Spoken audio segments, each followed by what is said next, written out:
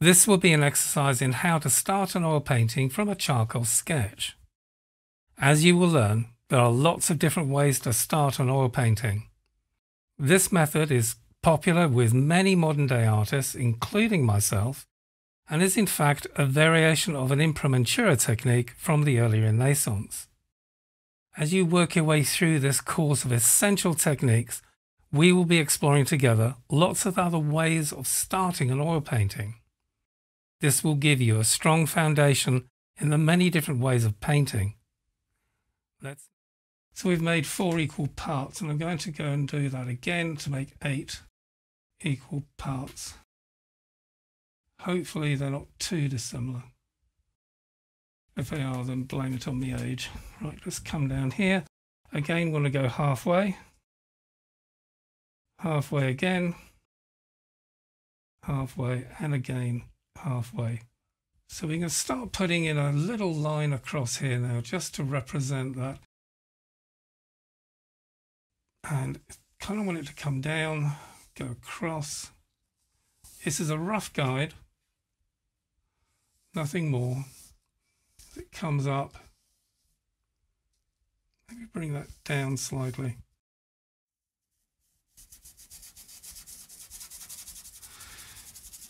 These early stages, we don't want to get too lost in detail.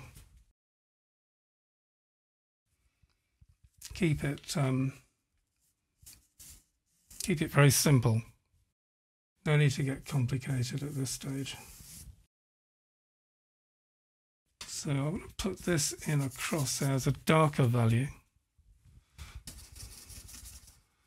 And although we won't go to black with this stain, going dark is fine. I just want to, as soon as we can have a bit of variation. I'm using 2 brushes now. This is you could say a slightly lifty off brush, and this is a brush to put the stain on. And just here, it's very easy to put this tree dead center, and dead center, as we know, is just here, so we don't want to do that. So I'm going to move that tree so it's around about here. There's the base of it. We can stick that in. I want it to come across like that. So it's kind of center, but not. Just put that in as a rough. And I think this is one of the big key features and benefits of oil painting, is that it's not finished until you say it is. And you can't really do it damage, because if you get it something wrong or it doesn't look right, well, you just wipe it off. You can't do that with other mediums. Acrylic dries very quickly, which a lot of people like. And watercolor, it's quite unforgiving. If you get something in the wrong place, it's really difficult sometimes to lift it off. This is a soft brush. It's a 305 from Rosemary and Co, and it's number 8, I think. It's so worn out, I can't actually tell. I think it's a number 8. Rosemary brushes, in my honest opinion, are probably some of the best brushes you can buy for the money. They're great. I've had brushes which are here. This one, for example, must be probably 6-7 years old. I just carry on. If you look after them, they look after you. Can you feel how relaxing this is? It's not like you'll have to choose colours. It comes later. And this little study, it's going to be an interesting one, I think, for you to experience, because my intention is to paint it a purple. Now, I always like to remind students of the differences between a shadow and a reflection. If this was a reflection, if these were, say this was water in front, these reflections will come straight into our eyes.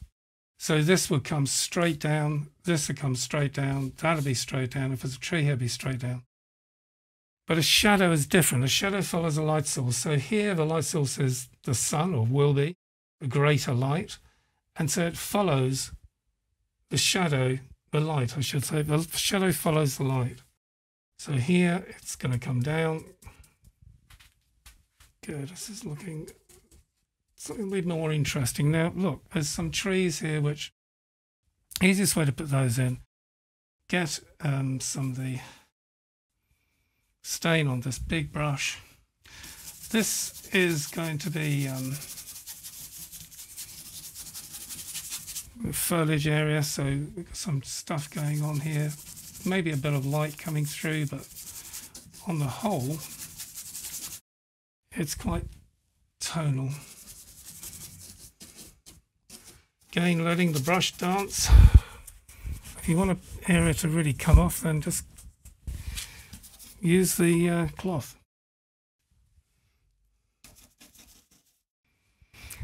One thing, just want to say, don't use white, don't use black.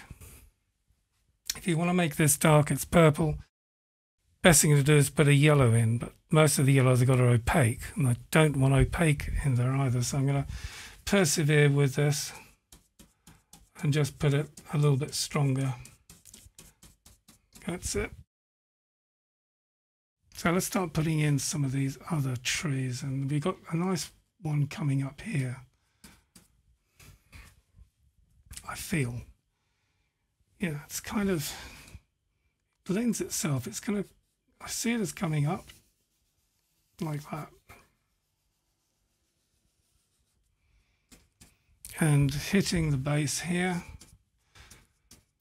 Kind of a, it's not near ground, but it's not distant, so we need to make sure the tree is wide enough for it to be believable. It's amazing how realistic you can make something look when you're just putting in some dark shapes.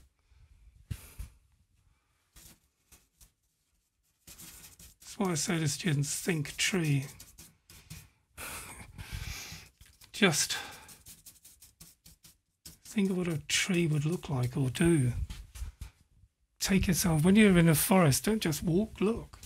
Look at what the forest is telling you. Trees have voices, listen to them. As the wind passes through them, each tree has its own unique sound. Oak, different to redwood. I know it sounds always really weird. But next time you go in the forest and a wind blows, you listen to those trees. Become aware of their shapes. These initial painting exercises, the essential techniques in painting, this is an essential technique. You do need to learn how to do this.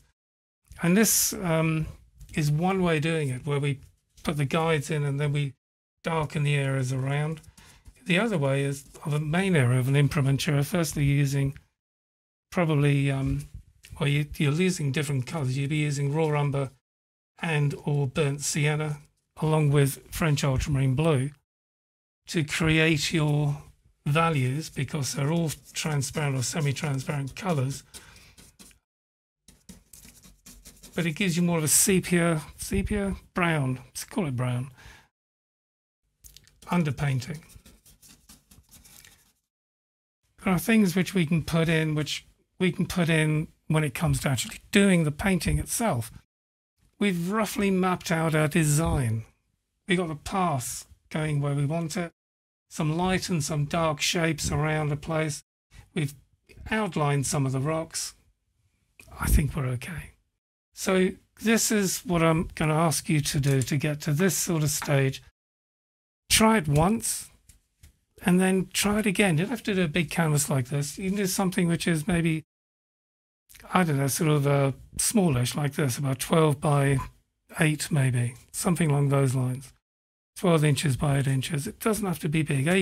What's that, A4? Something like that sort of size. And just practice. Don't do 1, don't do 2, do 3 or 4. And just hone your skills.